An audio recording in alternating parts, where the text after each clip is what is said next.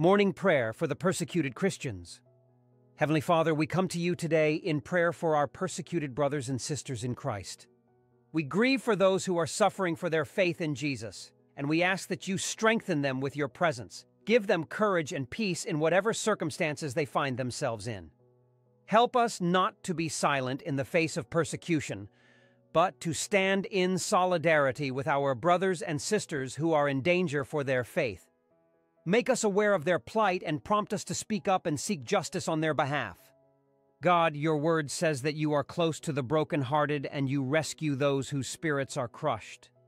We pray that you would increase your grace and glory upon these believers around the world.